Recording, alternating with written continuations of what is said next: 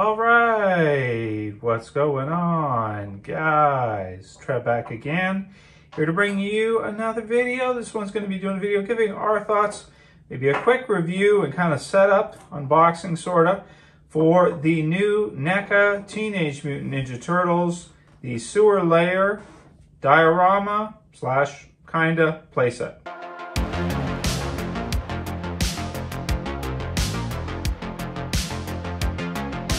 So here we have the box, dudes. We just got ours in the mail today.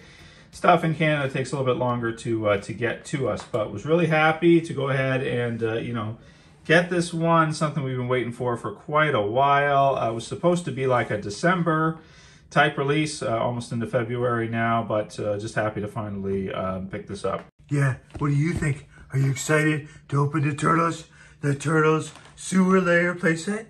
Yeah.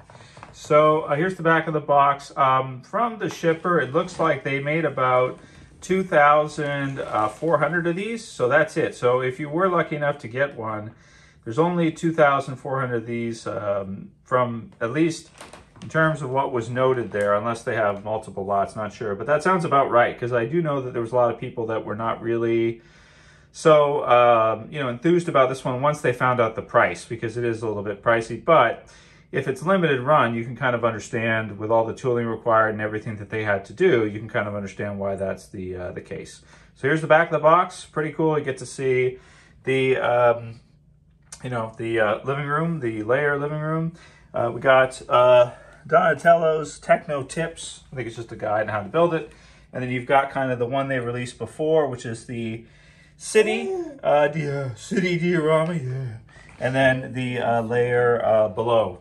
All right, dudes, so here we have the TMNT Sewer Lair Living Room Diorama set, all out of the packaging and all put together. It's not difficult to put together. There's like a few steps to it, I guess like 4 steps. You put the walls, you know, together, you put the base down, you snap it in, you put the piping around, and then you just basically put on the wall stuff, stop sign, you know, the painting, the mirror, all the rest of the stuff, and then you can pretty much put down the furniture and put your figures in the set. It's a pretty good size. It's actually maybe bigger than what I thought it was going to be.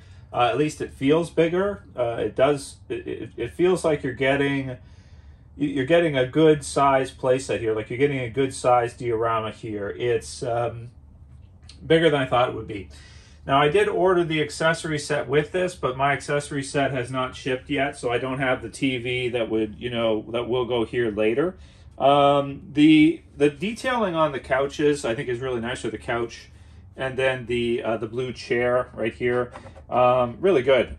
You know, very cartoony. It's got kind of those lines that are sort of like not exactly straight. They're kind of, you know, curved and everything, giving it that almost like a Simpsons or, you know, Turtles, Simpsons, couch, 80s, 90s animation kind of style, whereas, you know, nowadays they use a lot more CG for everything, right? So it just has a different kind of look and feel to it. I've worked in a few of the characters here, a few of the Turtles here. Got Donatello there. We got Michelangelo coming in with some, you know, weird pizza. Pizza by the shred, right? Michelangelo. We got Raphael and Mona Lisa here. They're hanging out. They're looking for a place to chill. So maybe the couch, but there's no TV yet, so that's kind of boring, right? Leonardo here coming in, and these are the lighter. I have the lighter green Turtles here. I like them better. I have the darker green, like Detective Turtle set, the 4-pack as well too. But I do prefer the lighter green, which is more like season 3, 4. And kind of onward, whereas like season 1, they're kind of darker in terms of the coloration on the turtles. So the detailing on the set is really, really nice. It looks like they use some kind of like maybe a spray, because they've got different, you know, browns and you know, darker kind of tones worked in here. Some splatter here on mine at the front, which is kind of cool. some splatter at the back there too. Just kind of like like a gray kind of working in. The wall is really good. The brickwork looks awesome.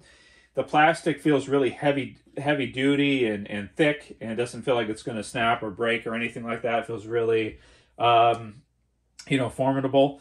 Like you could put something on top of it and it's probably not going to bow over time or anything like that. There are dents in the wall and like just a lot of detailing they've done. They've even done the bricks in a way where they're not exactly like all straight. They're kind of like curved, almost like animation. They're kind of like fluffy almost. They look kind of like, you know, animation fluffy almost, which is a weird way to describe them, but they're not exactly like straight. They're kind of like, you know, off, which is good because that's what you want from the cartoon. You've got this stick part here for what is this, the plaster or concrete that's supposed to be, whatever that's supposed to be on there on the wall from the animated series. You know, the stop sign, everything, and it all looks really good. And then you do also get this kind of like top piece here, which is supposed to go, it's like a foam. It's a really heavy duty, almost feels like a double type of foam, or pretty thick. Not sure if this is like maybe ½ an inch or something like that, or maybe is it a full inch? Maybe, almost.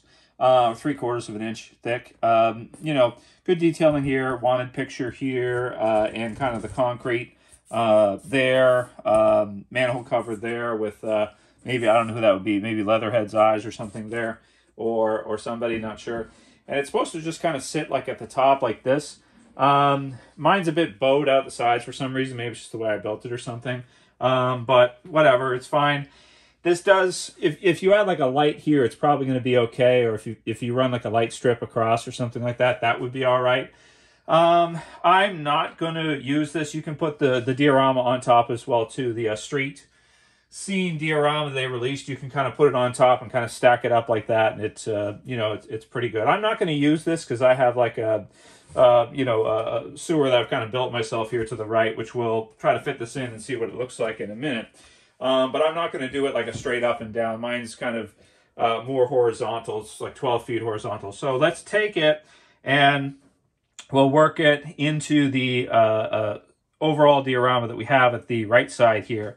And we'll show you what it looks like inside of the other diorama that we built in anticipation for the set, and just kind of like for all the NECA turtles to be displayed on. All right, dude. So we went ahead and took out all the figures from the bottom level here, and some from the top as well, too, for the turtles diorama. You guys have seen this a few times. I've done a good number of videos for this.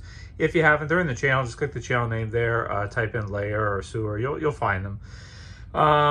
When we built this and everything. So originally this was like a city display. This year we went ahead and lifted it up, did an under part with a, you know, some different color bricks, very like cartoony, almost video gamey. Got some different figures in here like the Super 7, stuff like that. Got the water kind of going throughout, right? And sewer surfing, you know, type of stuff going on here with the Super 7. So I moved the Super 7 to kind of the right side, and got a few Playmates, you know, stuff mixed in here, you know, with it and everything. So that's kind of like, you know, the display and how we have it all set up. There's the NECA street scene diorama. So like I said, I won't be stacking it because that's kind of already on here. And then we have the, here's the turtles. They're kind of going up from the bottom level here. This is like the first version of the turtles that NECA released, so have a use for them. And then kind of coming up through there to the manhole cover to the street level here. Okay, so that's what we got going on. It's about 12 feet long for the display, a couple of feet deep, and then the bottom level here is 18 inches high. So in terms of the sewer layer set, we've worked in here now. I took out the green. I moved the green back so it doesn't kind of sit there. It kind of like sits level. So got the lights at the top. They're light strips that run across the top just to light it up because it gets dark underneath. Okay, so I wasn't sure kind of how this was going to fit, if it was going to fit, but I figured, you know, it's pretty awesome. Let's go ahead and get it anyway and see if it sort of, you know, if it works with the display. So here from the side view is kind of like, I got stuff everywhere because I took a lot of the figures off of this. Like a lot of the figures were on this from the NECA stuff and everything. I took it all down so I could kind of work this in. I also have support beams here, or they're just like wood, right? cut to the right height to keep the plywood here from bowing. So I put it in the middle there because these are 4 feet each, right? So one there in the middle on the orange and purple one there on the blue and green one, and then we had another one here in the middle, but it doesn't fit with this, so I got to shift it over. I don't want to cut it because if I cut it and put it on the diorama, it's gonna probably mess up the base or something. And this thing is a pricey item. I don't want to mess with it really at all or do anything, any customization or anything weird like that with it, just because of what it is and its rarity and everything. So does it work? So we got the stream going through here for the sewer. So the stream comes in, goes down there, and it goes all the way down the extent of it, all the way to the other end down here, which looks pretty awesome, right? So that's pretty darn cool. Got the Mutant module there, and some of the other classic Playmate stuff just kind of worked in here. So, all right, so here we have it right here. Does it work for my display?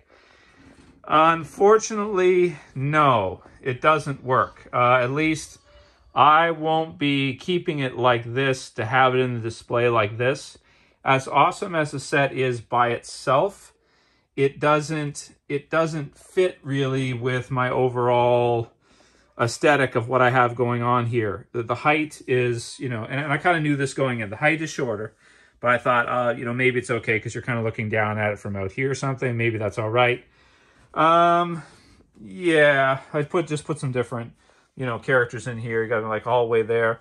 The other thing with me that kind of messes me up is that these sides are not finished. They're kind of like, you know, like that. So maybe if you get another one, you kind of stack them down, then that could kind of work. If you have like Donatello's lab and you kind of move it down like that or something like that, that could kind of work. The kitchen and stuff like that. So I'm not sure. The problem with my setup is I need this. I kind of need this about right here, so I could kind of put it to the side for a little bit, but eventually I want this right in the dead center. I don't want this support being over here. If I get the kitchen and the other stuff, kind of move it down, somehow that has to get in there. I have to put it in the middle or something. Maybe I can kind of put it in between them, but because the height doesn't match exactly in the way I've kind of done my setup, I don't, just to see how it looks and stuff, it just doesn't look right in my set. That said, this is an awesome diorama. I don't regret getting it or anything like that because I think it is fantastic. Yes, the price is steep, but it's about the price of like a Hot Toys figure, really, because Hot Toys figures nowadays, you know, they're going for about $300 or $400 for some of the more premium ones, and you know, that's just what it is. So I think it's worth the price. I think it's really awesome for people who want to have like a, you know, a sewer diorama, and they don't want to put the effort into building something like what we've got going on here. You know, you need a lot of space for something like this too. So I'm gonna hang on to this for right now. I don't regret buying it or anything. Maybe I'll put it in a different spot on our collection. But unfortunately, it's just not going to fit in the sewer display the way I kind of have it in my situation. I think it just looks better. As cool as it is and everything, I think it just looks better without it, to be honest with you. The colors kind of match better and everything. So it's sort of what it is, right? See, the thing is if you do it yourself, right, you can kind of make it to whatever size you kind of want, you know, and kind of can fit it into your environment, given your, you know, how much room you have and everything like that. It can kind of work that way.